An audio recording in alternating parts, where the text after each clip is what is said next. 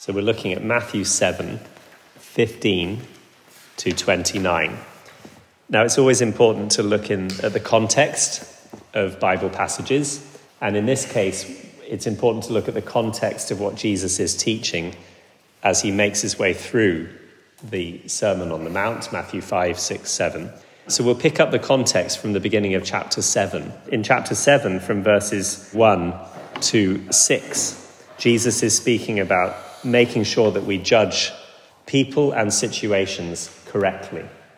And in verses 7 to 11, he's speaking about the importance of asking God to fill us with the Holy Spirit. So if we put those two teachings together, we can see that Jesus is encouraging us to judge people and situations through the Holy Spirit, and therefore to be filled with the Holy Spirit to enable us to do that. And then, in verses 12 to 13, we find that Jesus is speaking about how to judge through the Holy Spirit is difficult.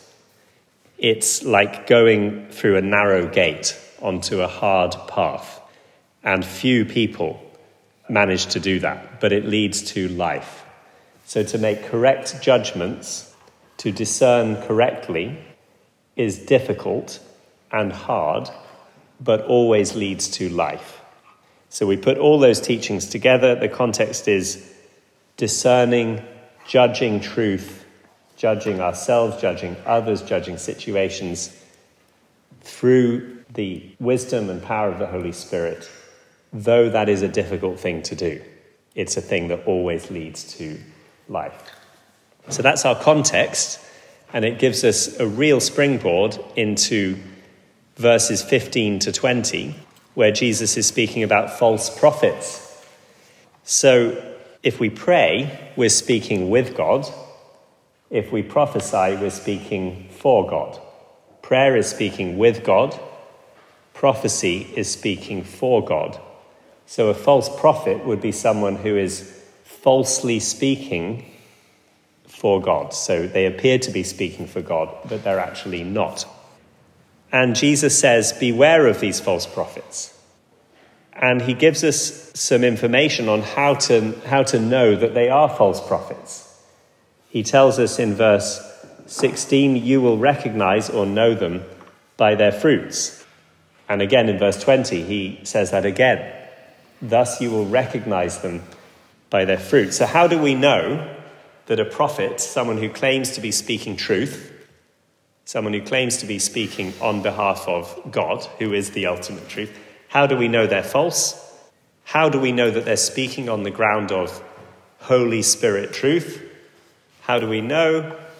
By their fruits. If their fruits are rotten, if their fruits are bad, they are false prophets. They have entered through the wide gate. They're on the broad road, the easy option that leads to destruction. The things they say may appear to be attractive or logical, and the things they say may be popular, but those things, what they're saying, where they're coming from, is going to bring destruction. It's destructive. So Jesus in those verses talks to us about false prophets and how to discover them. And then in the next section, 21 to 23, he speaks to us about false Christians and false ministers. Not everyone, he says, who says to me, Lord, Lord, will enter the kingdom of heaven, but the one who does the will of my Father who's in heaven. He's speaking about those who enter the kingdom of heaven. And he's saying, obviously, there are some who claim that Jesus is Lord, but they will not enter the kingdom of heaven. These are false Christians. And there are others who do amazing, mighty works in God's name, in Jesus' name. But Jesus will say, on that day, the day of judgment, depart from me. I never knew you. So what is it about these Christians, so-called Christians, these ministers, that means they're false? Jesus never knew them.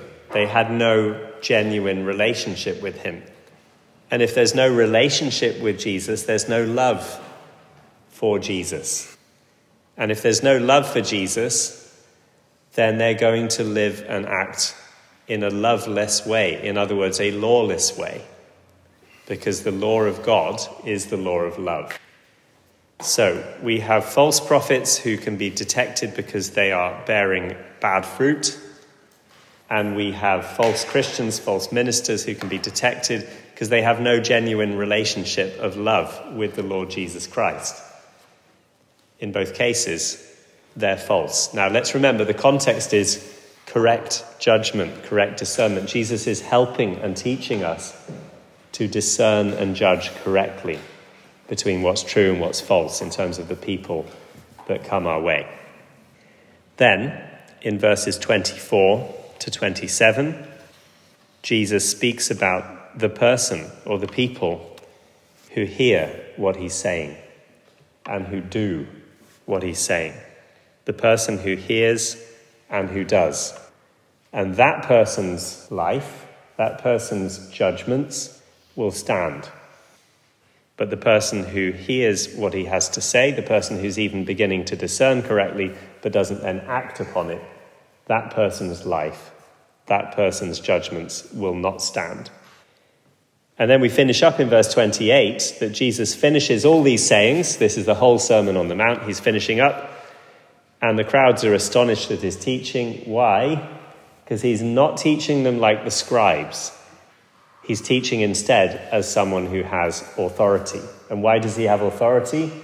Because he's not only speaking words of God, but he's speaking them by the Holy Spirit. There's authority to these words.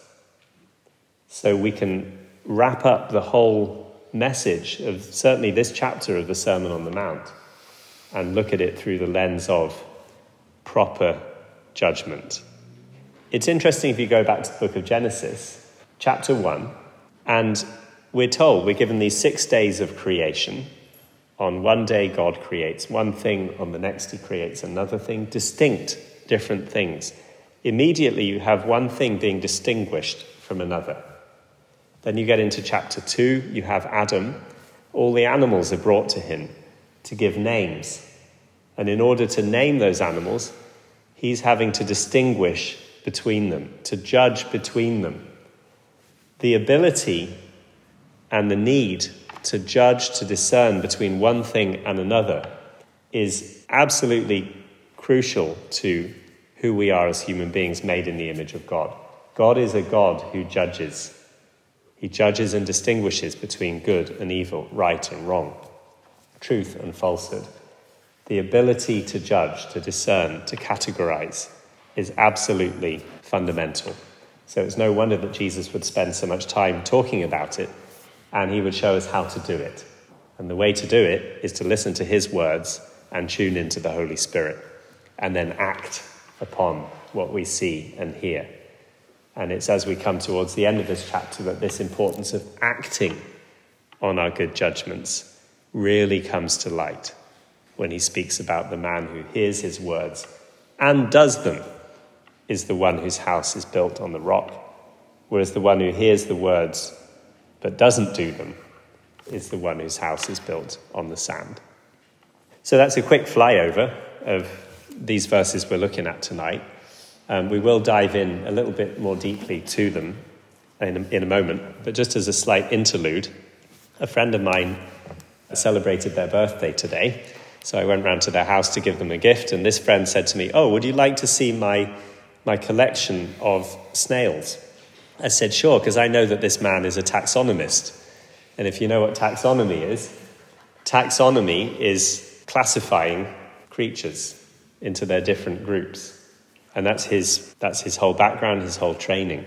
So he took me into his garage, and sure enough, boxes upon boxes of snail shells and mollusk shells, seashells, boxes upon boxes, all classified into their, I don't have the correct words, but their groups and their subgroups, and all with their Latin names. And he began to take some of the boxes off the shelf and show me, this one's from China, this one's from the Philippines. I collected this one on a beach somewhere in the Caribbean. All these different, incredible variety of shells, and each one had a story. And there were literally thousands, in amongst other creatures, which I won't mention what they were because they weren't particularly nice. for other creatures that he collects, but it's because of his love for the variety in nature and his gifting, really, to study that and to classify it. I could tell he was enjoying showing me these things, and it was enjoyable to look at them. The innate need to categorize and classify. And it's so important in a world that's so complex, and it's even more important in the world, let's say the spiritual world, that we can categorize between what is true and what is false, and hence Jesus' emphasis on this. Okay, so what I'd like to do is just look a little more closely at some of these verses. So if we go back to verse 15, I'm going to read 15 to 20. In fact, Richard, would you read 15 to 20 and then I'll read it as well? Beware of false prophets who come to you in sheep's clothing, but inwardly are ravenous wolves. You will recognize them by their fruits. Are grapes gathered from thorn bushes, or figs from thistles? So every healthy tree bears good fruit, but the diseased tree bears bad fruit. A healthy tree cannot bear bad fruit, nor can a diseased tree bear good fruit. Every tree that does not bear good fruit is cut down and thrown into the fire. Thus you will recognize them by their fruits. Thank you. Let me just read that again. Beware of false prophets who come to you in sheep's clothing, but inwardly are ravenous wolves. You will recognize them by their fruits. Are grapes gathered from thorn bushes, or figs from thistles? So every healthy tree bears good fruit, but the diseased tree bears bad fruit. A healthy tree cannot bear bad fruit, nor can a diseased tree bear good fruit. Every tree that does not bear good fruit is cut down and thrown into the fire. Thus you will recognize them by their fruits. Okay, so if we look at verse 15, he says, beware of false prophets who come to you in sheep's clothing, but inwardly are ravenous wolves. Who do they come to? You. To you. He's speaking to his disciples, by extension speaking to us. He's saying they come to you. These false prophets, they come to you. They're not just going to the world, they're coming to you. And we could think of all the different ways that false prophets could come to us, especially in this day and age of communication. They come to you. Then he says, they're wearing sheep's clothing, but inwardly they are ravenous wolves. So you have this contrast between the clothing they're wearing, what they seem to be, but what they are inwardly, what they actually are inside. And what are they actually inside? They are ravenous wolves. This word ravenous, it means to take something by force, by plunder. They've come to take and not give. And they've come to destroy. The effect of what they're doing is to destroy and not to edify. They may appear like a sheep, harmless, even cute, but they are actually wolves. So how do we discern them? How do we tell the difference? Well, we're going to have to look, be able to see what's going on with them inwardly, and not just what's on the surface. And that will require us to take a heavenly perspective. Man judges by the outward appearance, God judges by the heart. God looks at the heart. So if we listen to the word of God, if we're tuned in to the Holy Spirit, then we'll be in a better position to recognize these ravenous wolves, these false prophets. But Jesus makes it even easier for us because he says in verse 16, you will recognize them by their fruits, by the outcomes and the results of what they're doing, what they're saying. Now, this word, to recognize, you will recognize them by their fruits. It's a word that means to know accurately, or to know thoroughly, or to know well. So Jesus is saying, you will know them accurately by their fruits. You'll know them thoroughly by their fruits. You'll know them well by their fruits. Which implies that we can know them in a basic sense even before we look at their fruits. We can begin to discern by the Holy Spirit and to see something's wrong here. Something's wrong. But to know them well, to know them accurately, to know them thoroughly, we're going to be looking at their fruits. We're going to be looking at the outcome of their message and of their presentation. We can have a very clear sense of a false prophet purely by being well versed in the Bible ourselves and listening to the Holy Spirit. But we can thoroughly know that false prophet by looking and examining the fruit of what they're doing, what they're saying, where it's leading. And that's what Jesus is instructing us or telling us to do here. And he's reminding us that a healthy tree won't be bringing bad fruit, but a bad tree won't be bringing good fruit. So what will happen to these false prophets, these unhealthy trees? He says in verse 19, every tree that does not bear good fruit is cut down and thrown into the fire. In other words, it's useless. To God, it can't be used for anything. It's under his wrath because it's a tree that's full of falsehood and untruth and evil motive. And these are the false prophets that he's talking about. Even Satan, the Apostle Paul tells us, can masquerade as an angel of light. Even Satan himself can appear as a minister of righteousness. So Jesus is giving us some really good tools here to discern and judge what's coming our way. So then he goes on, 21 to 23. Not everyone who says to me, Lord, Lord, will enter the kingdom of heaven, but the one who does the will of my Father who is in heaven. On that day, many will say to me, Lord, Lord, we did not prophesy in your name, and cast out demons in your name, and do mighty works in your name. And then I will declare to them, I never knew you, depart from me, you workers of lawlessness. Okay, so we're moving on here from simply false prophets. We're moving on to false Christians, false ministers of any kind. Not everyone who says to me, Lord, Lord, will enter the kingdom of heaven, but the one who does the will of my Father who is in heaven. On that day, many will say to me, Lord, Lord, did we not prophesy in your name and cast out demons in your name and do many mighty works in your name? And then I will declare to them, I never knew you. Depart from me, you workers of lawlessness. So these so-called Christians or ministers, they are saying to the Lord, Lord, Lord. They're calling him Lord. So is that good fruit, to be calling Jesus Lord? Well, Jesus says not everyone who does that will actually enter the kingdom of heaven. So it's clearly in itself not enough. It has to be someone who's doing the will of the Father in heaven. What else are these people doing?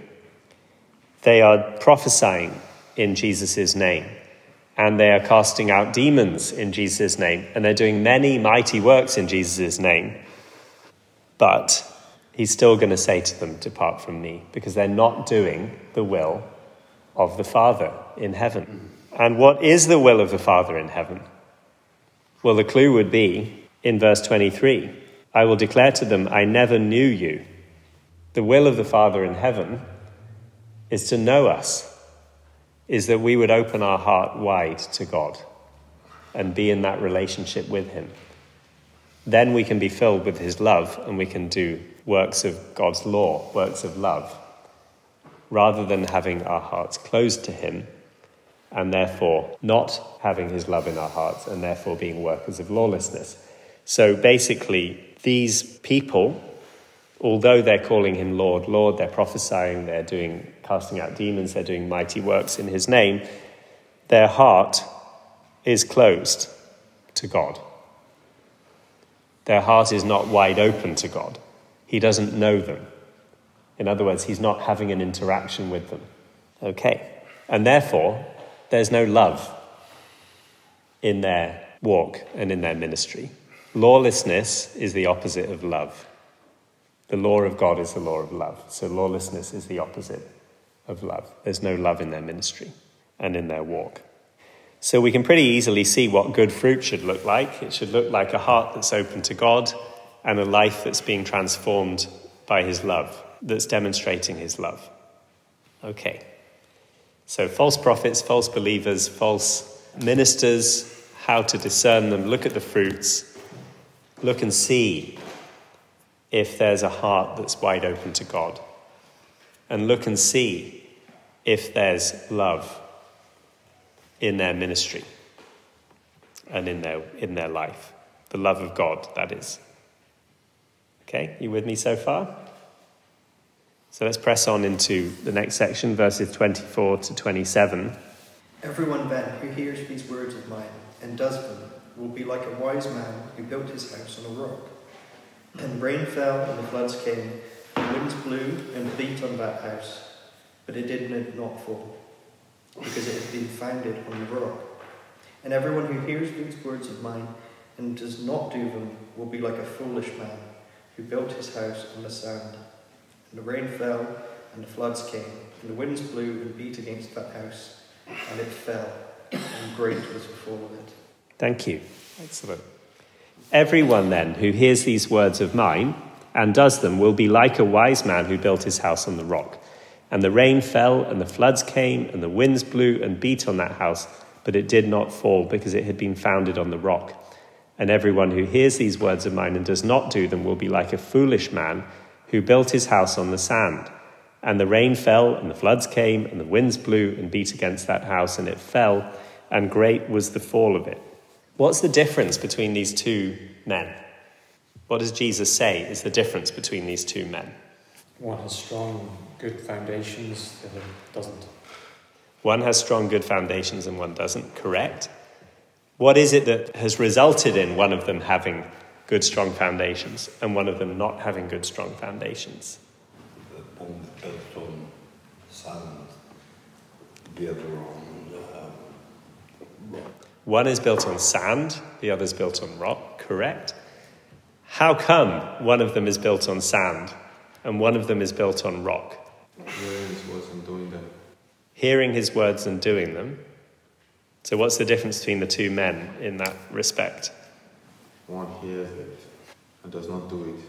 One hears it and does. Okay, thank you. One hears it and does not do it. One hears it and does do it. So they both hear. These men are both hearing the words of Jesus. Not just listening, they're hearing. They're beginning to properly judge and discern what God is saying. They're hearing his words. The only difference is one of them acts on it and the other one doesn't. So do you see, we're moving beyond the importance of simply being able to properly judge, to judge ourselves, to judge others, to judge situations. And we're moving into the importance of having judged properly. Now act upon what you have discerned. Those who hear Jesus' words, who take them in, who hear the word of God through the Holy Spirit and act on them, those are the ones building the house on the rock. Those who hear the words, discern them through the Holy Spirit, but then don't act on them, that's a house that's built on sand. Do you see how Jesus is pushing things here beyond purely judging correctly, discerning correctly, knowing who's a false prophet, who isn't, who's a false believer, who isn't, who's a false minister, who isn't, what's truth, what's falsehood? Moving beyond that into, okay, now act on it. Faith, biblically speaking, always includes action. Faith is never purely a matter of a state of heart towards God. It's always a case of doing as well as believing. So we can take these words of Jesus about building your house on the rock. Jesus is speaking to his disciples and he's saying, look, disciples, everyone who hears my words and acts on them is like a man building on the rock. The storms will come, that life is going to stand strong.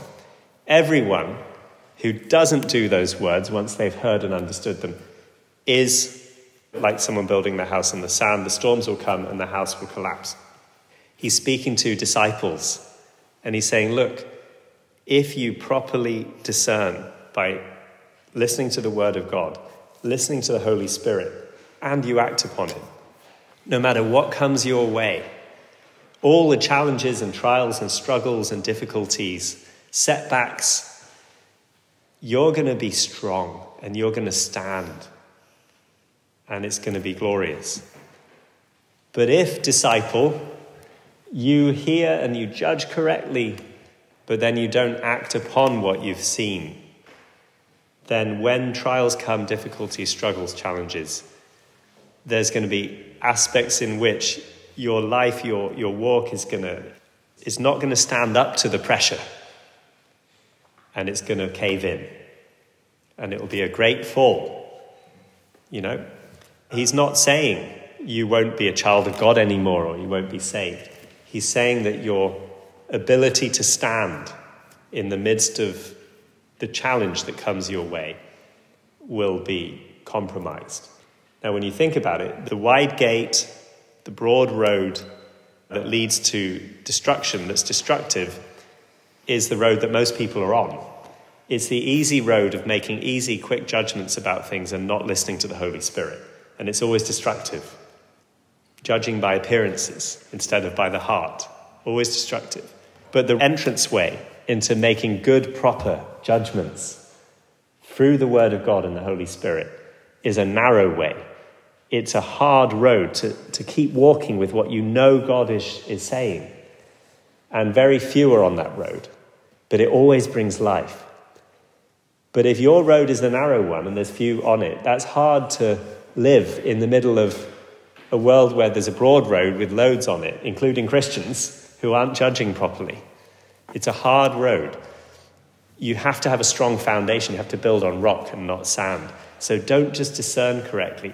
Always act on what you see. Yes, Dan? So we're at verse 28. Victor, if you can read 28 to 29, please. And when Jesus finished these sayings, the crowds were astonished at his teaching, for he was teaching them as one who had authority and not as their scribes. Thank you. When Jesus finished these sayings, the crowds were astonished at his teaching, for he was teaching them as one who had authority and not as their scribes. I love how it says when Jesus had finished these sayings. It's almost like they've been so caught up listening to him, they haven't really had time to process how astonishing it all is. But he gets to the end and he shuts his mouth, and they are astonished. They are amazed at what they hear. Why? Because he was teaching as one who had authority and not as their scribes. There's the difference. Their scribes, their teachers of God's word, who would write down God's word and copy it, communicate it, they would communicate the words, but there was no authority there. What was missing? What do you think was missing? Conviction and living it, actually living it out. Conviction and actually living it out. A heart that's truly for God. And we can add then into that the Holy Spirit. We can take the Word of God, this Bible, if we try and use it without the teaching and leading and guiding and illumination that the Holy Spirit gives us, then it lacks authority. It can fall far short of a living word that transforms and changes. But if we put the two together, the Word and the Spirit of God, and we tune into both, then there's authority there. And we can do that if our heart is for God and we want to know him and do his will. So I think we'll sum up this bit now. I want to just therefore underline and re-emphasize. He's telling us how to discern those who are false prophets, look at their fruits, and those who are false believers, false ministers, again, in a way, look at their fruits. Where's the love? Where's the open heart towards God in their ministry? It all has to come back down to that. What's their heart towards God? And just to illustrate quickly, I remember being 18 years old, sat just outside Shrewsbury School looking down over the town, and I wrote a song, a poem song, from my heart. It went like this: I'd rather know you than minister. I'd rather know you than write books. I'd rather know you than build a church. I'd rather know you than win the world. So turn my eyes to you, Lord. Turn my eyes back to you, Jesus. And that was really what was in my heart, was Jesus, I would rather know you than anything else. I want that relationship. I'm not looking for, to minister or to build churches or to win the world for you. I want to know you, and I want you to know me. And I believe that's what he looks for. And that's what he finds. I think each one of us here is here tonight because we want to know him. And we want him to know us, which is the emphasis in this passage. He wants to know us. He wants our hearts to be wide open before him, which is why he honors us by teaching us how to judge correctly, how to discern between right and wrong, good and evil, truth and falsehood in these days. And then the second point I'd just like to make is we came towards the end of this passage and we looked at the fact that it's one thing to discern correctly, it's another thing to then act on what we see. How action is crucial if we're going to be strong. I had an email this week from a good friend who God has called him to preach on the streets. He lives in another part of the country. He's a young guy. And he wrote to me and he said, the Lord's put on my heart to preach in these certain towns where he said, I've never seen anyone preaching on the streets there before. He said, but I've not done it yet. It's been a while. And he said, would you pray that God will put some hammer blows to the rock of inactivity in my heart? And I called him and I said, well, firstly, are you sure that God has put on your heart to preach in these places? He said, yeah, I just don't know why I haven't gone out there yet. It's been a long time that I've felt this in my heart and I don't know why I've not gone out there yet. And I talked to him for a while and then I said, well, there's only one solution to inactivity and that's activity. God put this on your heart, go and do it. Just do it. He's put it on your heart to do. Just don't make any excuses. Just go and do it. And he'll be with you. And he was very grateful. Thank you so much, And so we see what God's saying to us. We hear, at times how he's leading us. And there's only really one thing to do then, and that's to take action on it, which Jesus is obviously encouraging us to do here. So with all that background of encouraging us, ask for the Holy Spirit. Be filled with the Spirit. Make good judgments based on the Word and the Spirit of God. He sums it up by saying, and then act on what you see. Take action. And there's a lot of authority in Jesus in saying those things because he himself is acting on what the Spirit is putting in his heart. Well, let's pray, shall we? Lord, we thank you for your word and your Spirit's leading. Lord, we thank you that in these very complex times that we live in, you don't want us to be obsessed with all the lies that are being spoken, and you certainly don't want us to be afraid or timid about all the different things that come our way and that are coming the way of this society, Lord. You don't want us to be even focused on those things. You want us to be focused on you. So, Lord, keep our eyes on you and continue to help us, Lord, just to open our hearts to you moment by moment and let that relationship with you, that glorious relationship, be developed and grow. And we know, Lord, that as we do, and as we're listening to you, Lord, we will have all the discernment that we need, Lord, to see what you're saying and what you're doing, and, Lord, to base all that we do on that. So, Lord, strengthen us and all your people in our walk with you, Lord, in being led by the Holy Spirit. And may Jesus be ever bigger in our perception day by day. In Jesus' name, amen.